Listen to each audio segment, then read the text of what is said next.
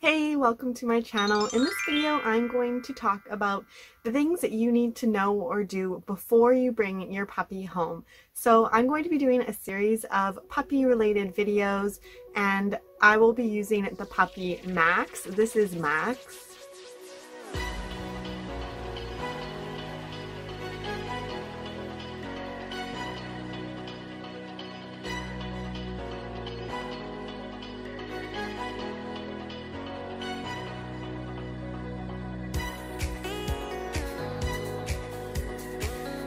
And he's going to be the little star in this series of videos, so I hope you enjoy it and get to know Max and how Max grows up throughout this series.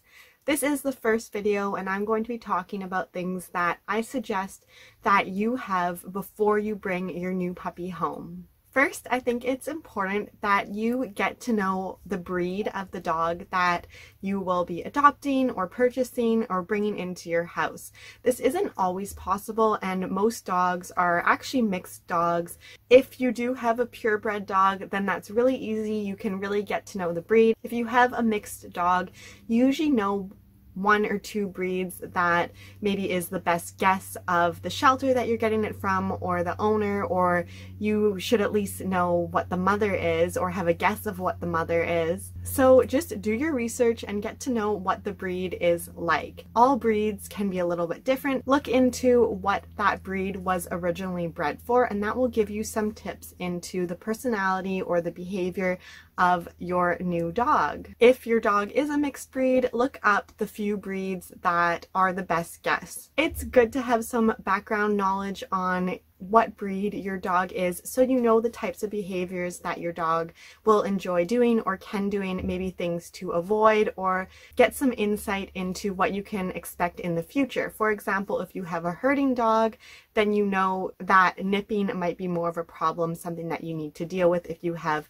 say, a heeler or a cattle dog. Or terrier, then you know the types of behaviors that they're going to have, if they're going to be more prone to barking or whining, digging. Of course, all dogs are different, but I have found that dogs are pretty typical for their breeds. Even mixed dogs, you can see the different breeds in them and that personality come through. At the same time, you also want to learn a bit about, if you can, learn a bit about where your dog's coming from, what the parents are like, their health, the people who are taking care of your puppy before you bring it home.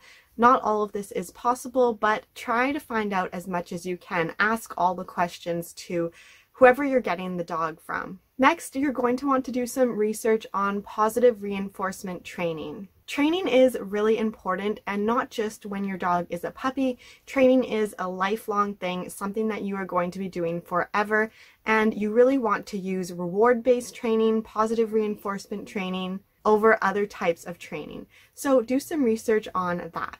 Training is important for the body and the mind of your dog.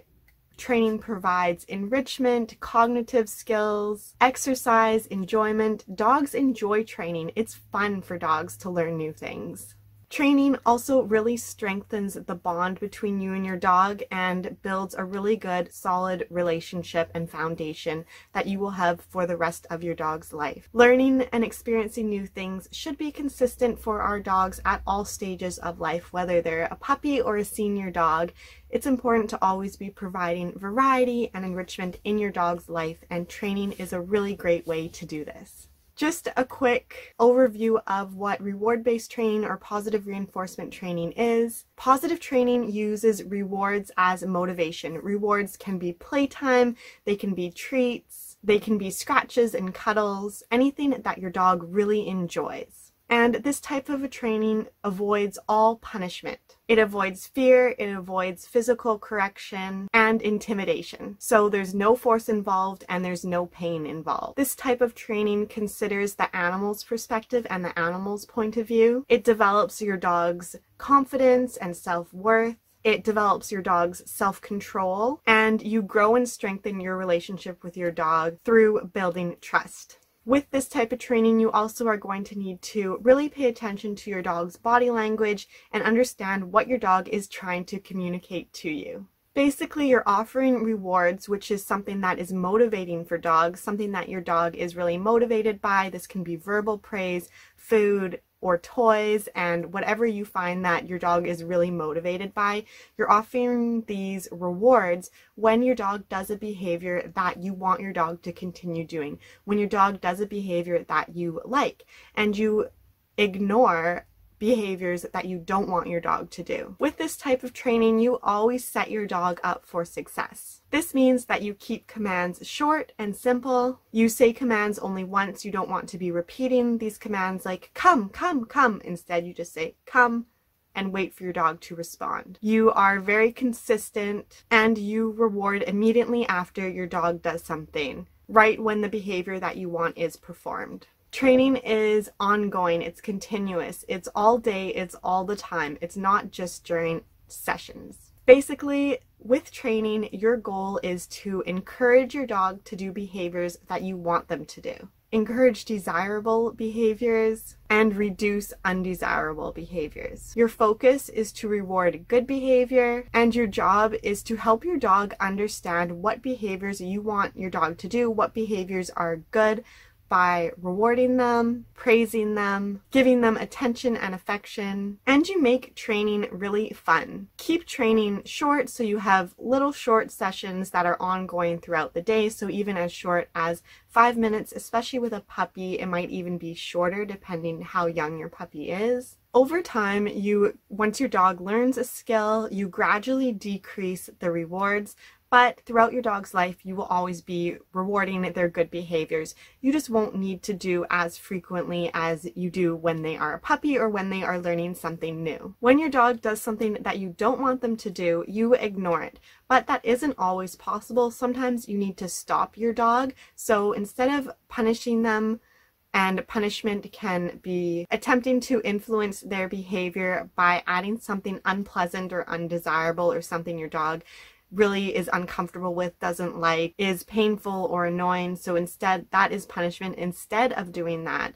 you distract. So if your dog is chewing on something, you distract them, give them something else that they can chew on, that they're allowed to chew on. So if they're chewing your slipper, you give them a toy that maybe is soft like a slipper, but they're allowed to chew this. So you distract and you ignore the behavior that you don't want them to do. So you redirect their behavior to what you want them to do. And then you reward that behavior that they are doing that you redirected them to. So they learn that when I do this, good things happen. They associate that behavior with good things, and then they'll no longer do what you don't want them to do. So that's just a little overview of positive reinforcement training. For supplies that you want to have ready for your puppy, there are a few things that you will need before you bring your puppy home or on the first night that you have your puppy. I suggest having a harness instead of a collar to prevent neck injuries. Also, of course, a leash. You can also look into getting a slip leash, which is used for training. A crate or a kennel, some sort of container that you can keep your puppy enclosed in and close the door, like a little den or a little house.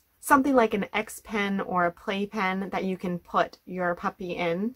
Baby gates might be helpful if you can keep your puppy in a small room and block off areas that you don't want your puppy to access. A soft bed or blankets, a food dish and a water dish, a variety of toys, something soft, something rubber, something for teething, maybe a treat or food dispensing toy. Just make sure that these toys are safe for puppies. Puppy pee pads, a lot of treats, and of course their food that you will be feeding your puppy. In my next video, I will be talking about your puppy's first night home, creating a private space for your puppy, their own little safe area, and crate training. I hope this video was helpful and you are really excited to bring your puppy home and start to build that bond full of trust and love with your puppy. And I'll see you in the next video. Bye.